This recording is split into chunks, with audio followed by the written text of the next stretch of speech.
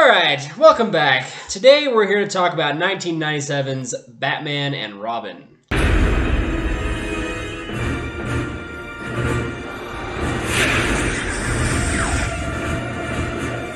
Oh man, I'd like to do anything else, actually. But we'll do it anyway, for you, the fans. For you, our many fans. Alright, let's start with it. Bat nipples, okay? Why are they here?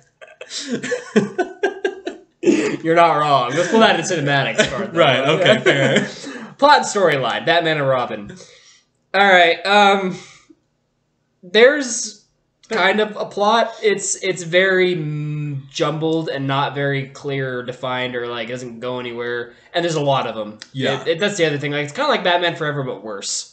With how many plot lines they've got going on. Here's the thing with the plot of this movie. It doesn't make any sense. Like, you understand that the three bad guys, Poison Ivy, Bane, and Mr. Freeze, all want to kill Batman, but you don't know why. I mean, well, you kind of know why, but they... Well, Bane, you have no idea. He's just there to follow Poison Ivy. Yeah. They ruined the character of Bane. But then, like, Mr. Freeze and Poison Ivy have two goals that conflict each other to such a point that you're like, how did you get here? Right, yeah, because Mr. Freeze's goal is to freeze all of Gotham City, hold it for ransom so that they'll fund his project to cure his wife, who's dying. Poison Ivy's goal is to run over in Gotham City with mutant plants that will eventually... Kill all human beings. Kill all human beings, yeah, and take over the world, because it's all about plant life and things like that. But the goal is they team up because Poison Ivy's like, if you freeze everything and kill everybody, then my plants can grow undisturbed, but... Plants don't grow in the snow. Plants don't grow in ice. And the idea is that the plants can already kill the people. So, like... It just didn't make any sense. Yeah. And, like, also the other thing that didn't make any sense was that... Well, okay, I mean, nothing really made sense. Nothing made sense. But, like, Mr. Freeze is like, oh, my suit is powered by diamonds. As if diamonds create power. Right. And also inherently freeze things. Right. And he, like, needs to live in the cold, which is weird. And Poison Ivy gets poisoned, so now she's poisonous, which is weird. Yeah. And then Bane shrivels up when he loses the... Like... I don't understand anything of this movie. Not one thing. Why did they put nipples on the Batsuit? Why are they there? Well, I can tell you why they're there. He thought he was going to... Joel Schumacher, that is, the director. He thought he was going to portray, like, the statue of David on the Batsuit. Because you can see the nipples on David's statue. Yeah, but that's different because David is naked. Right, and that's the thing, is that he's going for, like, a naked Batsuit sort of vision. It didn't work. I'm not defending it. It was terrible. That's just why he did it. It's not a good idea. I just don't... Yeah, I don't like it, okay? No, it's terrible. It's terrible. There's also a lot about, like... Yeah, there's a thing where, like, Alfred is dying, and... But the same thing Freeze's wife is dying from, and then... Why is Mr. Freeze bulletproof?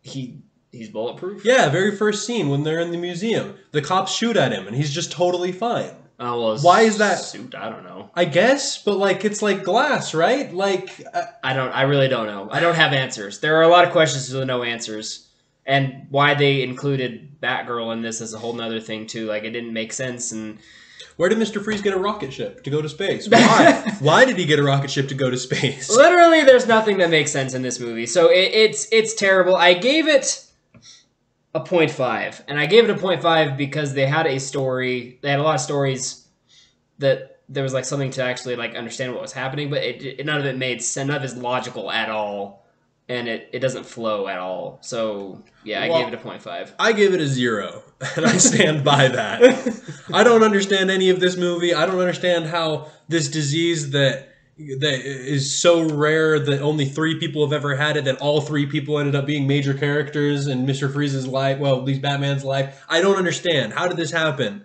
How did any of this happen? Yeah, I don't So anyway, 0. 0.5. It's not good.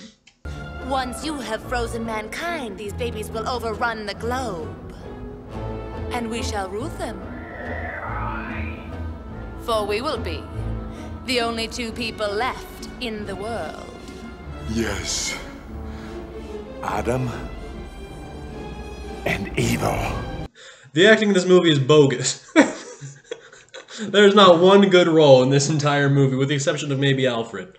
Alfred is always good, and that we've never really talked about Alfred's character in the other ones, which is a shame because he's been good the whole time. I think he's the one consistent. The one consistent. In the I liked him series. the best in Batman Returns. I think. Yeah, he was good mostly in that because one. of that one line. One has just sprung to mind. Yeah, that was that the best was line in funny. the whole series. But Yeah.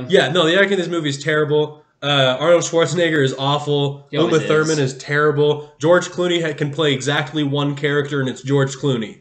So he doesn't play a good Batman. Okay. Also, George Clooney has apparently never held his head up like straight before.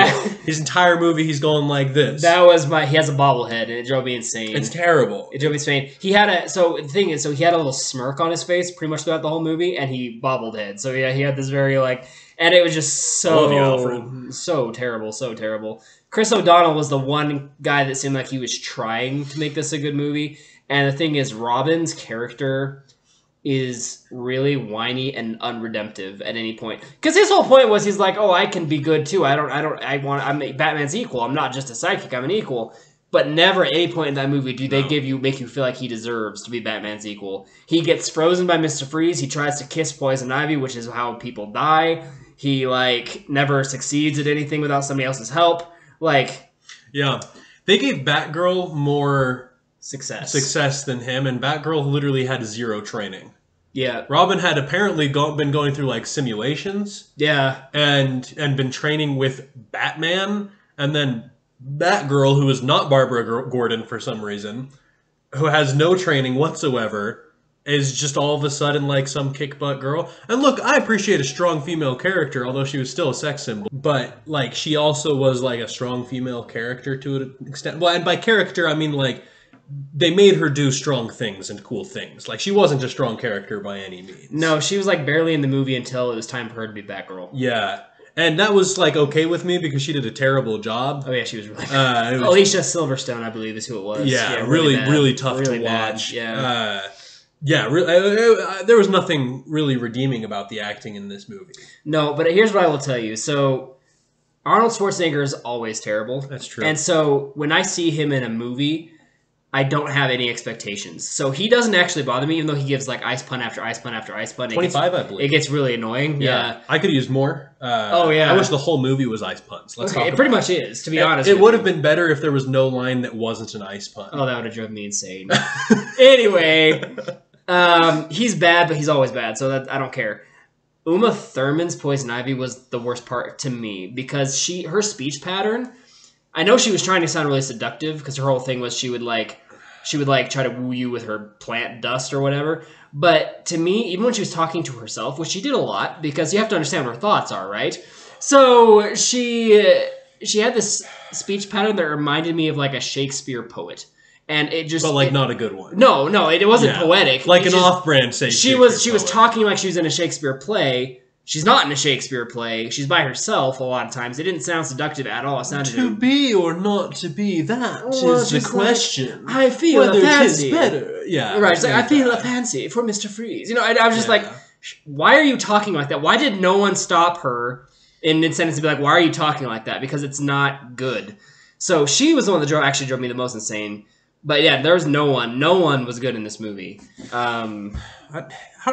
got eaten by a plant. She controlled plants. That's back to the story. I don't... Anyway, Yeah. I'm sorry. Continue. No, there's nothing redemptive about this. Once again, I gave it a 0.5. Alfred, I finally gave some mercy points to because I never actually considered him when I gave acting points, but he's good. So I gave him 0.5. But everyone else is absolutely terrible. I gave it a 0 because Alfred, believe it or not, did earn it 0.5. But it should have been a negative 0.5, dang it. So I gave it a 0. Terrible acting. Absolutely best. It's the worst. And the time has come for plans to take back the world so rightfully ours. Because it's not nice to fool with Mother Nature. So... action-wise, here's the thing. The action was decent, except that, to me, it was so far-fetched and out of this world that I couldn't give it any credit. For example, my favorite example of this, they're in a rocket ship, which Ben already mentioned they shouldn't have been, but they were in a rocket ship. They kicked the doors open, and then Batman and Robin literally surf on the doors down the sky. Now, I'm no physics major. I don't know much about physics, but what I do know is you can't surf through the sky on a door of a rocket ship. Like, you would fall and you would die. It looks like everything. And then they would just, like, they would do these random... They'd grab, like, Mr. Freeze would grab a vine and swing from it and then fly up way further than he should have. Like, there were just... Everything about the action was just so cartoony and so not realistic. And I can suspend my disbelief for superheroes because they're supposed to be kind of out of this world. But Batman is a more realistic superhero, and therefore I would expect his action sequences to be at least slightly more realistic than what I got in this movie. And it just drove me nuts. Yeah, absolutely. There was action in this movie. It did look terrible. It didn't make any sense. But, like, nothing made sense in this movie. We have to give it, some credit for at least having action. This was actually the highest grade that I gave it. And looking back at my notes, I'm not sure why I gave it so high. But I gave it a 1.5, which is higher than it deserves. But I'm not going back on it now. We're committed. I will say that it wasn't even... Like, I enjoyed the action portions of Batman Forever a lot better than I liked the action portions of this one. What did I give Batman Forever? Oh, okay, yeah, no, this is consistent, at least. It's significantly worse than Batman Forever. But, I mean, at least it's still Batman, and he still punches people from time to time. And not very often, though. I mean... The goons, that's why. That's why I gave it a 1.5, because he was fighting the goons. He was fighting the goons a lot. And the hand-to-hand combat with the goons was fun-ish. Fun-ish. And by that, I mean 1.5 out of 5, which is a very failing grade. Yeah, no, I definitely gave it a 0.5 out of 5. Like, it was really bad. You know it's bad when you have to feel like you feel like you have to justify a 1.5. When you feel like you have to justify anything higher than a 1, you got a pretty bad movie. You got a bad movie. Yeah, so off to a real good start. This movie is really bad, and I'm sure for people who are watching this video, if you've seen Batman and Robin, you're not surprised that we're giving this such low ratings. There's really very little to like about this movie, and the action is no exception. It's bad. No beauty. Just the beast.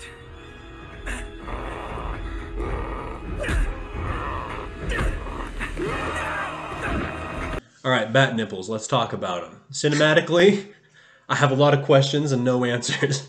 Why did they... I mean, you gave me why they gave Batman nipples. Okay, hold on. Costume design. The costumes looked good with the exception of, like, the nudity factor to it that was really weird. I didn't like how long Batman's ears were. That was bothering me. That was a little weird. Yeah, that was a little weird. I liked that the colors on Robin's suit were a little bit more subtle. Yeah, a little bit more modern feeling, a little darker. I liked that. Okay, here's something that was really weird, okay? During the last fight, they changed into a different costume. Right? Mm-hmm. Which I know that they were like trying to sell more toys, okay? I know the history of the movie. They wanted to sell more toys, so they kept changing them out of costumes into new costumes. They kept giving them new Batmobiles and new Robin bikes and whatever. I get it. But then, so they change into the costume to fight Mr. Freeze, right? When they only have like a couple of minutes before everybody's dead. But that's fine. They have time for a costume change. But then they go back and everybody changes out of their costume and Batman changes out of his costume but into a new, different costume. And that was weird to me. I don't know why they did that. The Gotham City had lots of really large statues that like nobody would ever build in any city. They didn't make any sense why they were there. They looked cool, I guess. Gotham was still dark, which was kind of cool. Like Gotham City looked okay. It didn't look as good as like the original two, but I mean it still looked okay. And the Batmobile looked pretty cool, although I liked Batman Forever probably the best. I like that Batmobile the best. I'd agree with that. Yeah. I have one note for cinematics, and it's cartoony, which Batman Forever was cartoony, but this was like cartoony times 4 to me. Like, it was just so ridiculous. The sound effects were very Scooby-Doo or Looney Tunes or however you want to call it. The way that they would fight was very cartoony. The way that they kind of acted was very cartoony. And actually, fun fact for you also, I'm full of fun facts today. Yeah, you're... I read somewhere that Joel Schumacher would actually, every time they would start to record, or they would start to like act and film and all that, he would shout out to the actors, remember, we're making a cartoon. And that's how, and that is the tone he gave his actors to work with. And so the fact that everything was cartoony from the set, the sound effects, Makes the a lot more acting, sense, yeah. it makes a lot of because he told them that's what they were going to do. Man, poor directing on his part. Oh, it was really bad. Yeah. So yeah, I mean, it does make sense that the cinematics and all this is so bad just because of the direction that he decided to go. And I think he was told to go that way because Warner Brothers was trying to sell toys and they needed to make it child friendly. I hope they didn't sell a single toy. I don't have no idea. I probably bought as a kid, as a child watching this movie, because I did see this as a kid. And here's the thing, like I didn't hate it as much as I do now as a kid when I watched it. Yeah. What I will say though is even as a kid I didn't love it. It was okay. I liked Batman Forever a lot better as a kid than I liked this one. So it is definitely made for kids. But even as a kid, it's bad enough that kids will probably notice. Like it's just not good. There's another point that I wanted to make. I'm always talking about the length of our camera shots. This one had the shortest camera shots, but there's a scene that when it played, I started laughing uncontrollably. And you noticed it when I was doing it. You were like, what are you laughing about? And what happened was Mr. Freeze, who's Arnold Schwarzenegger, was freezing some guards. And the camera angle kept going to Mr. Freeze, to the guards, back to Mr. Freeze, but just a little closer. And it did that like 4 times until you were like right in his face. And if the rest of the movie had been that, I would have enjoyed the movie. I would have thought this is hysterical, you know. By the end, you're just like on the tip of his nose, and he like his laughing was there, and it was very, you know, it was so good. Yeah, no, terrible camera decisions. I don't know why they did anything that they did, but man. Oh, I also want to make this comment. There was a scene where Batman actually like he jumps out of a Batmobile and tackles Mr. Freeze, and he stands over him with his cape and like triumphantly. Mr. Freeze literally looks like an action figure. Yeah, he doesn't look like our Mr. Freeze at all. It just looks like a toy laying at the bottom of Batman's feet, and Batman's doing this, and it's just very awkward looking. And even as a kid, I remember it as I saw that. I was like, man, I never thought that looked good, and it doesn't. It's terrible. Yeah, it's really bad. Anyway, we've probably dragged out cinematics too long, but let's just say I gave it a 1 out of 5. Why did I give it a 1 out of 5? Yeah, I don't know. Again, here we are. I also gave it a 1 out of 5, probably because I liked the way that things looked to an extent. Like I liked the Batmobile. I liked the Bat. Yeah, plane. I mean, yeah, I guess it looked okay. It looked fine. It looked okay. That's probably why I gave it a 1. Yeah, but it definitely doesn't deserve any higher than that. And I'd like to say, I know that this has been about 4 minutes of segment here. It could be 20 minutes longer of us talking about how if we terrible really this wanted is. to dig into this, yeah, we could drag this out. But we'll spare you. I'll spare you. We're done talking about it. It's terrible. It got a 1. Probably a little bit of too much credit, but I'll give it to it. 1 out of 5. 2 million. You don't have it. 3 million. I'll borrow it from you. 4 million. 5 million. That's a utility belt, not a money belt. 6 million. 7 million. Last but not least, we will talk about the entertainment value of this movie. And the one thing I can say, entertainment-wise, is it can be fun to laugh at. Absolutely. Ben and I enjoyed ourselves to the extent that we were laughing at it, and we were enjoying laughing at it. Now, I will give you, by the end of the movie, I was feeling tired of laughing at it even. Yeah. Yeah, for sure. It was only fun for a while. It was fun for a while. It was too long. If they had made this short... Superman 4, for example, is probably in the same boat as Batman and Robin quality-wise. But Superman 4 was 90 minutes. So we could laugh at that and enjoy it enough to where it was done, we were done. But Batman and Robin is 2 hours and some change. That's way too long. When you get a movie like this and they did nothing right and they drag it out for 2 hours, it's really bad. So it's entertaining if you're with somebody who's also willing to laugh at it, and you can, like, I don't know, it's been a long time since you've watched it. Maybe I don't really know how else to tell you. This isn't worth watching, like even in that sense. But yeah, it's really bad. Okay, here's the deal. Here's the deal about this movie. Is that there are some scenes that I thought were ridiculously funny, and I was laughing hysterically and uncontrollably to the point where I probably should have seen a doctor or a therapist. I definitely need to see a therapist after this. There's also some scenes that there's a scene where Poison Ivy in front of everybody just prostitutes herself. Just right there in front of everybody. She's like, hey, listen, if you pay a lot of money, I'll get naked for you. That's like literally word for word. Well, that's what she implies. She says, "Oh, you can see everything you see, plus and what everything you don't see." Yeah. For the winner, I'll bring everything you see here, plus everything you don't. So, I mean, like, there was nothing up to the imagination. No. And so, that was just cringy to watch. Oh, it definitely was. It was really cringy to watch. And Batman had a credit card. Why did Batman have a credit? Did he walk into a bank in full costume and they were like, yeah, sure, have a credit card? Yeah, no. Look, I gave it a 0.5 in entertainment because of that one scene where they zoomed in on Mr. Freeze's face so many times. If that scene hadn't been there, it would have been a 0. I gave it a 1 because I enjoyed laughing at it. But, I mean, again, you can only laugh at it for so long before you get annoyed. So it's terrible. All things considered, I added all my score together, and most of it was 0.5. But there's a couple 1s in there. My final score for this movie is the all-time low, and I didn't think I'd ever score a movie this low. But it earned it. The score is 0.7 out of 5. My total score. Mine is 0.6 out of 5. And I feel like that's generous. Yep. Yeah, so we average our scores. We get a 0.65 out of 5. Which, again, is generous. But Yeah. the good news is, we can actually watch good movies again. Yeah, so we just finished all the 20th century theatrically released superhero movies. We're now into our century, which...